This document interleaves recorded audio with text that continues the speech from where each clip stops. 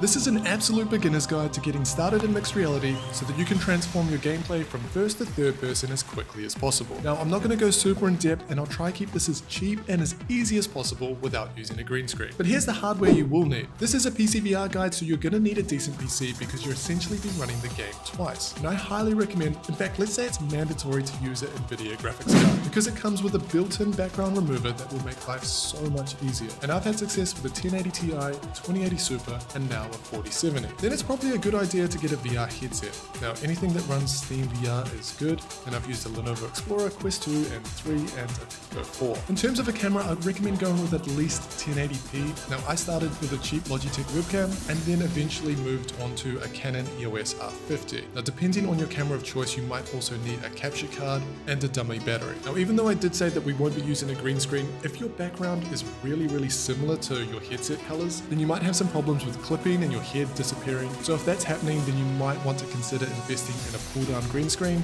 or just hanging a sheet over the wall. But because we're going to be using the software to remove the background, this is more just to give it a helping hand. And then the final one is just getting some good lighting. If you can get some natural light and just your overhead lights, that should be sufficient, but later down the lines you can invest in studio lighting. And I'll put on screen now what it looks like to go with a budget option versus a more expensive option. In terms of the software, we're going to need Steam. This is going to run our games and Live. Then we're going to pick up Live. Now, this is the cornerstone software for mixed reality filming. You can download this from Steam and then create your free account. We're also going to need a supported game, and I'll leave a link in the description where you can find Live's 147 supported games. And optionally, you can also download OVR advanced settings. This allows you to rotate your play space without having to come back through the calibration process. If you are using a standalone headset, then you'll also want a way to connect your headset to your PC. I prefer using virtual desktop, but I've also had success using Steam Link, which is free. And then we're going to need a way to record our screen, and I personally use OBS or Open Broadcast software, which is completely free, and there's loads of tutorials online, so that's why I picked that one. Okay, now that we've got all of our hardware and software out of the way, let's go through it in the correct order to get it up and running. First, we're going to start with Nvidia Broadcast. So here we just want to go over to camera and make sure our correct camera is selected, and then we're going to choose background removal. If that's all good, then you can close it and move on. Now, then we're going to take a step back, put on our VR headset, and connect using virtual desktop, Steam Link, or Airlink. Then, if you want, you can either launch OVR advanced settings. This will also open Steam VR, or if you're not going to use that, then just open Steam VR. Then from the Steam menu, open up Live, and if this is your first time, you'll need to create an account and select Mixed Reality Capture. Here you'll want to add a new camera and select Nvidia Broadcast camera from earlier and select ARGB and match the resolution to your camera. Now go down to your output and make sure you have the correct desktop you want to record in. So for calibration, what I do is I walk up as close as I can to my camera and stick my right hand through my play space, point directly at the camera and pull the right trigger. Then I go back and do my back left corner and also the right corner. Now, because we're using Nvidia Broadcast, the complete background will be black, so make sure you're not tripping over anything. As a little tip, if you kind of stand in front or put your legs in front of the controller, then you get a bit more bearing of where you are.